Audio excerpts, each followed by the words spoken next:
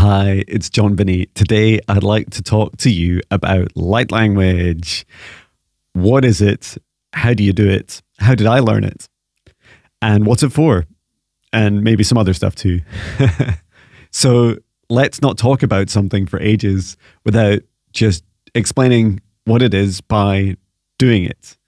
So let me bring forward some light language for you at this time. And I've already set up a safe space, and I'm going to set the intention to share a message to help ignite the fire in your heart, the passion of love in your heart, to fill your whole being, to allow you to feel clear and abundant and radiating love today.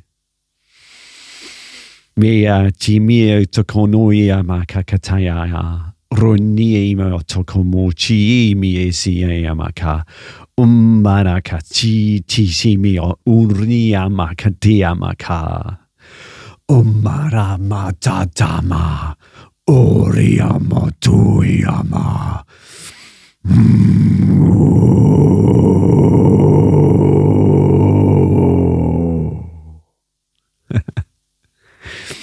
And so it is. And so to explain a little bit about my feelings of those frequencies and those codes that came through in that message, we're all about connecting up our chakras to begin with, our heart into our heart chakra, into our solar plexus chakra, into our sacral chakra, and into our roots, and then connecting deep into Mother Earth, and then bringing up that energy from the core of Mother Earth, from Mother Gaia, up through our chakras. And then at the end, I was bringing forward that dragon light language, that fire, and that was blasting away anything that doesn't serve your highest good, and then bringing up those flames, those activations of passion and fire in your heart. And I'd like to say also that light language is very much a language of the recipient. So my understanding and my translation is very much, when I speak it, is very much the intention that I set and a reflection of that. And when you receive it, you could receive something completely different, and that it's all okay. Imagine us all looking at the sun together, or all looking at a cloud. Maybe a cloud's a better analogy. If we all look at the same cloud together, we'll see different things. And we could say things like, I think that cloud looks like a car. And someone else might say, oh, I think it looks more like a house. There's no wrong answer. And in fact, the cloud to each person is those two different things, and that's okay. And I'll explain a little bit about my journey of light language. I have seen such beautiful souls speak such beautiful languages, and light languages from lots of different galactic races and human races. And it is a real honor to be inspired by them. And I won't mention them all because I'll probably forget. But if I explain a little bit about how I started with the beautiful soul, the fascinating fairy, and she's an incredibly talented and gifted human and soul. And I was really interested and intrigued by her light language that she'd share in singing and dancing and like rapping light language. And I connected first through music, and I really wanted to do it myself. And I asked her, I said, Fairy, like, how do you do it? And she said, really the most helpful thing, and it's really, really simple. The most helpful thing for me was remembering when I was a child, the sorts of like, made up languages that you would speak. And I used to say a lot of things, and I was thinking about this earlier today in my morning run. I was wondering if I could remember what those languages sounded like. They were kind of like a kind of gobbledygook, like a like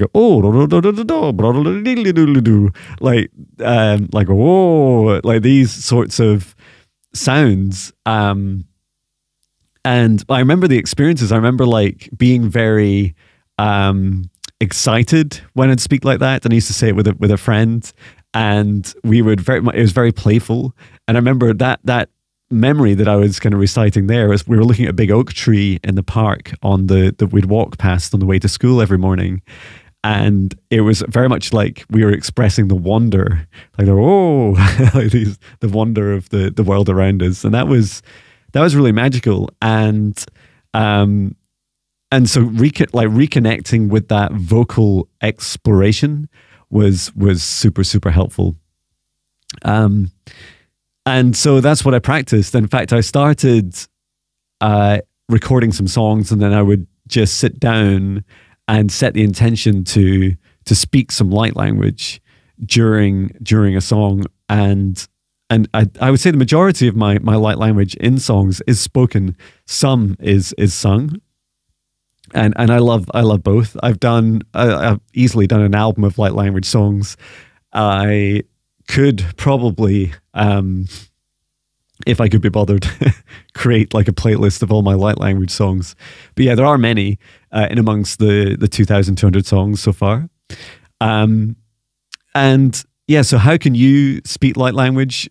I would recommend setting up a safe space, setting up a meditation safe space. So getting yourself in a clear position, feeling calm and relaxed and loved and feeling creative. And it's really a process of non thriving, of don't set expectations, but set clear intention. So set the intention to bring forward light language. Now you may decide you could ask some like the safest examples to start with would be to bring forward like light language, like a soul language from your soul. So this is like the language of you, like the DNA of your soul. And I feel like that was some of the earliest light language that came through for me. And it felt really safe because I knew that it didn't really require me to channel from other beings, and I could just speak it myself. It was like a higher version of me. It's still me saying it. And I remember, and I'm just hearing it again very vividly, like some of those first words were like, Bruntia makata, run mie makata, kanish mio tokomo rumpiata kamiaka. A lot wanted to come out there. It's like this, for me, when I express my soul language, I remember these lifetimes of where I trained very hard to learn and connect and to be able to send and receive these languages, and that they were very much an expression, like when we, I love that other way of thinking about light language is when you're like improvising, when you're singing or when you're dancing, it's that freedom of expression. But when you see someone doing it, like when they're doing, like you call it like a run in singing, or when you're doing like a freestyle dance or anything like improvised, the recipient totally gets it. They can see your emotion. They can see if you're happy, if you're sad, if like what emotion you're trying to convey. And even if you're not totally 100% sure in the moment, there's this acceptance of allowing that flow. And so that's really beautiful. So yeah, I started in music. You could start by just saying it out loud. There are like loads of other cool things about practicing light language, like it's free, right? And you can like say it wherever you want. Now, recently I had a reading from a dear friend, and they said, like in the session, my guides were saying like, speak your dragon light language every day. And I was like, okay, yeah, I'll definitely do that. And I do it in meditation because I know I'm always going to meditate each day. Another place I'd love to do it is when I'm in the bathroom. So because bathrooms have amazing acoustics, right? And I go in and I just like speak some, light language, and I really love that. And often it's a real release. Like when we go to the bathroom throughout the day, it is like that moment of like stepping out of yourself, like you're stepping out of the chaos of the day, even just for a moment. And so I often just like will release some dragon light language, and it'll be like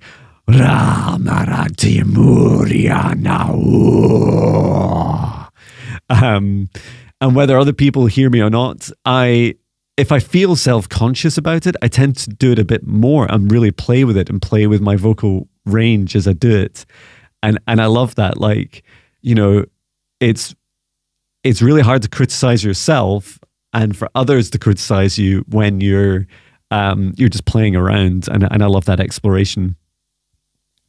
So let's start to talk about some of the kind of wounding that has happened for many of us, either in past lives or in this life.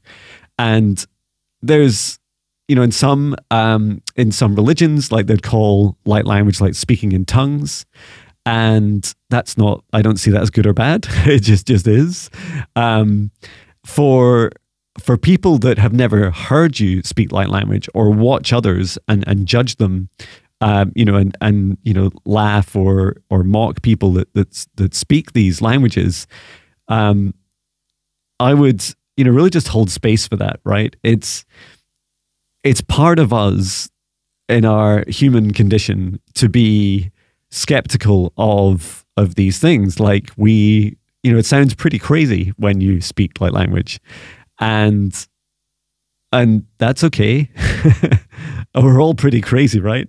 But the only kind of true like insanity is, you know, is suppressing these parts of us, or like, you know, constantly whenever we see that in someone else, like pushing it back down inside of us and saying, "Oh, I can't do that," or "That's not me." And I, like, when I first started doing some of it, I did get like, you know, some trolls on, you know, YouTube comments. I'm pretty sure I still do from time to time. And they'll just say, "Oh, it's the devil's work," or you're like, you know, you're speaking like these horrible things, and you know, you're gonna harm people with these words, or your soul is gonna get taken over. A lot of kind of fear mongering. And probably the harder things is when, like, you know, a friend of a friend or relative says like, "Oh, what's your husband doing?" Like they're like, or your father doing, like, that's really strange behavior. Are they okay? And I feel like everyone has freedom of speech, and everyone has freedom of speech in any language they choose. And light language is an incredible way of just being able to release and to express ourselves in ways that traditional languages are constrained. I feel light language is an incredible transmission of light, of energy, of codes. So like these messages that are kind of wrapped around and encoded within, like the kind of DNA transmission through the messages themselves. And the most important thing, just like our human languages like English, is to be really, really clear about your intention. So some really simple rules. Don't, just like channeling, like don't go and like just open yourself up and just say, you know, and I'm not even going to say it out loud, but do not open yourself up like this channel where you just want to absorb anything. Like, don't do that. What you want to do is be really intentional. So if I'm going to do it just now, let me show you. If I want to bring in some light language, so I'm going to ask one of my guides to bring in some light language. And so I'm being very specific. I'm the one asking. I'm the one that's initiating the connection. So I'm going to ask, guides, I ask one of you to step forwards to assist with some light language at this time. Okay, and it's my dragon guide, or she prefers to be called a reptilian. And she's very loving and kind, and her name is Lucy. And she's going to come forward and speak some light language. And she's just like holding, and she's saying, "What would you like me to focus on? Like, what's the intention?" And I'd like the intention to remove fear from people speaking light language, both speaking and receiving it. Dama utimi chiki rama karana ama ori imiatama o akama imiato kumutiki miyama oa warama a daramio no yamaranama.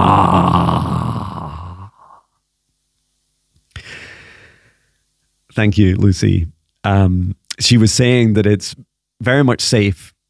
She chose to come forwards because we often have the biggest fear around things like dragons, and reptilians as a galactic race do not get a good reputation often, and so Lucy wanted to come forwards and say, like, well, look at me, like I'm the scariest guide that Jon has, and that she wanted to bring forward this message of being very safe, and for you to know that our guides are part of us. They're like part of our soul group, our spirit team. And so when we choose to step into connection with them and do so safely, then we are in safe hands and we can express ourselves safely. And so that's a really good, beautiful example of being intentional, and then also just allowing to come through that, allowing that language to come through. And I also want to talk a bit about the expectation. Like, how do you practice something you don't know how to do, and that you're not really learning the language itself? I would say, to answer my own question, I would say that the way of thinking about it is that you are improvising. So if someone said to you, go out in your garden or go outside right now and improvise a dance, look at one person in the street and dance like you see their energy. And if you did that every day and you chose one person to like interpret every day in your dance, then you're learning a lot of the mechanisms, like the practice around it, this kind of modality of you being able to step into a practice, to do a thing with your body, to express. But each time you don't expect necessarily to really understand the exact moves you're going to make. It's true, when people watch you, when they just like light language, when they hear it, they'll hear patterns. And the human mind is like, our minds are developed they're programmed to be able to spot patterns. We want to be able to understand the languages that people talk to us, just like, animals when they talk to us. And that's okay. And it's also okay that when you speak, that these patterns come out.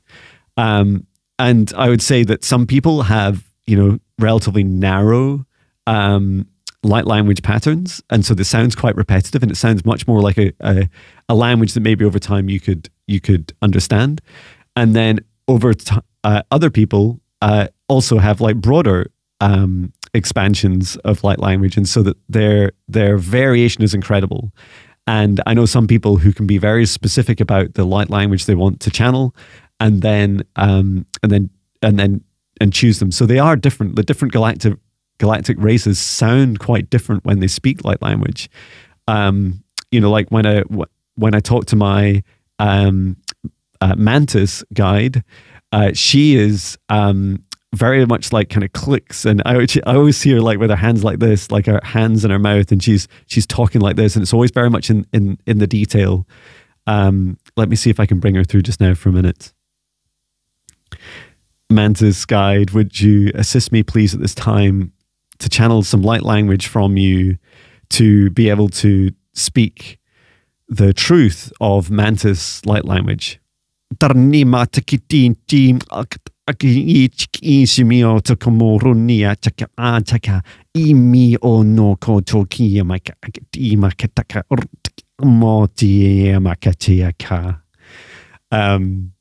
Thank you. It's so lovely. She was just saying the truth is that so much of the mantis race is about finding the magic in every present moment. And the magic is like deep down in the detail. So there's this belief that the deeper you go into the present moment, the more likely you are to find the magic. And that's why I always imagine them like digging into the magic of the moment. So thank you so much for that. It sounded very different. It's so different to dragon light language, which is so powerful and like this roar. And so in my journey, and I started with Lyran light language, which is like lion. beings, and then into dragon light language. And so, and they do feel like a sliding scale. Like the lyran energy is very powerful. There's a gentle roar, a very loving roar, and it's much less aggressive, but it is like the roars are more of a warning.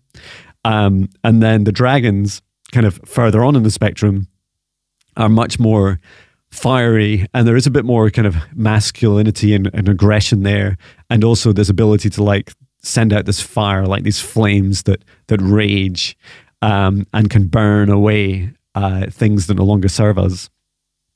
And I'm just going to check on my battery to make sure that I have plenty.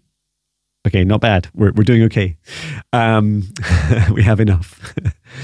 So yeah, my advice is like, just play with it. You know, people will be scared of anything new. And that includes us, right? We can get easily scared of something new. And it's okay to share these things without having an expectation. But please, please, please, if I haven't said it a million times, set clear intention when you choose to speak light language. And is there any other advice I can give for helping people? Yes. Beware, my dear, of those that are fake.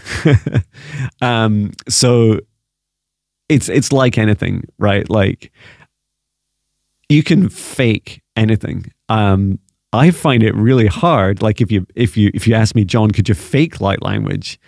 I find that really hard because, first of all, I find it really hard to lie, especially if I'm like in this modality where I only want to speak the truth to you, my truth to you.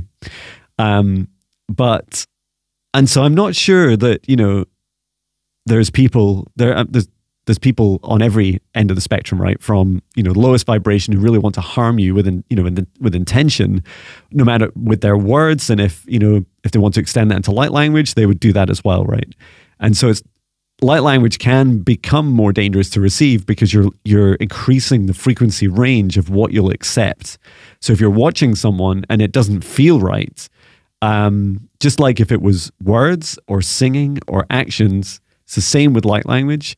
There's just that greater risk with light language that they could be transmitting even more towards you, and more than lightly, they would be channeling something subconsciously or consciously that does not have your highest good at heart.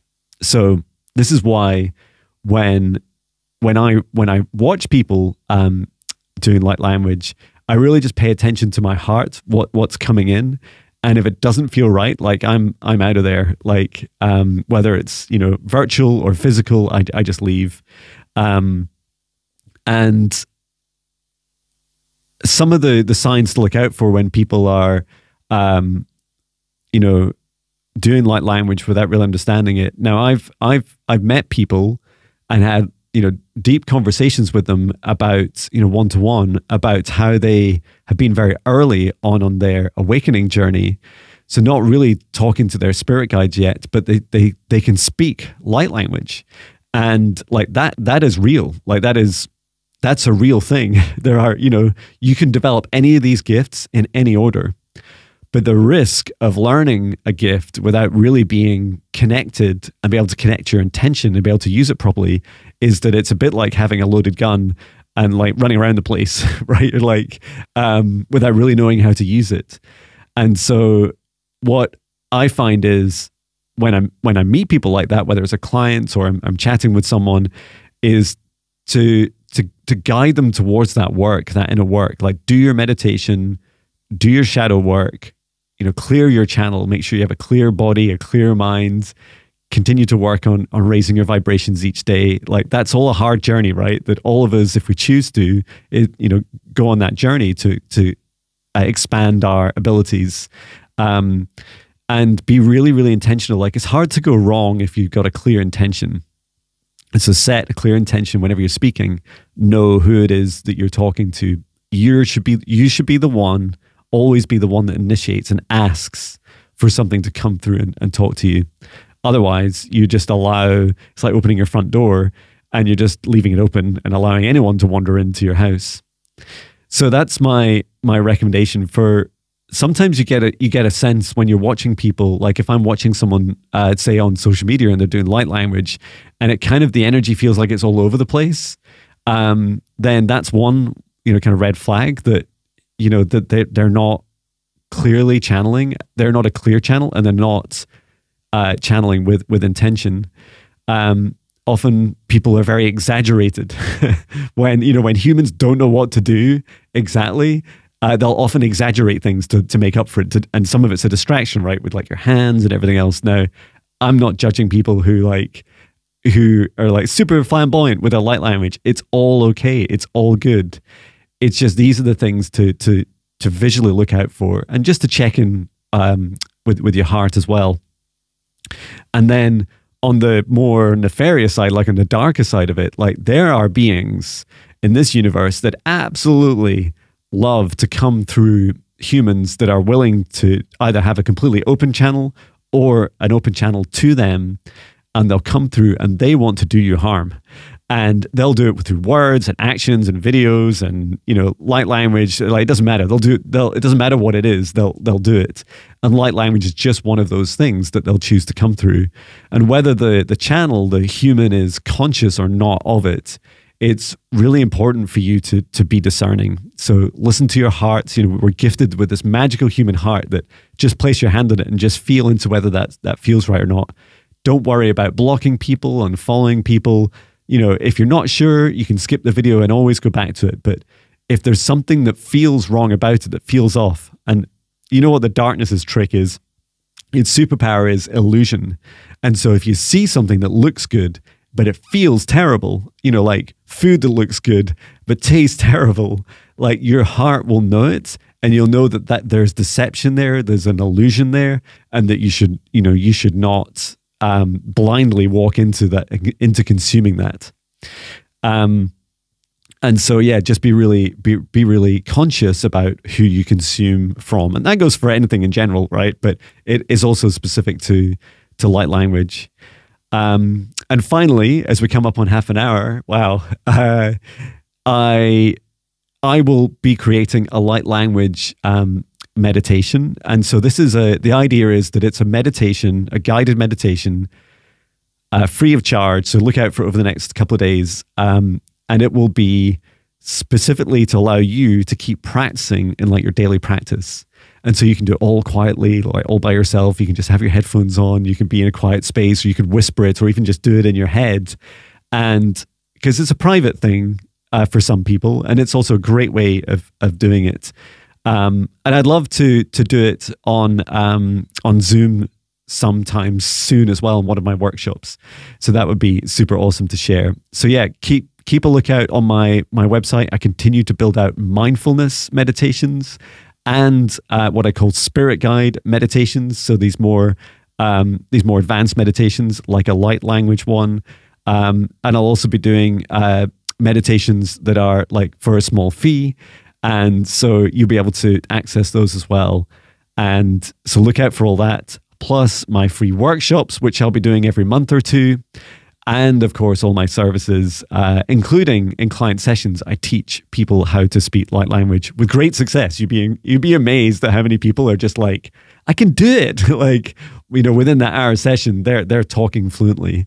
So yeah, if you want any help, you know where to find me. And I am sending my love from Scotland. Thank you for watching. I love you.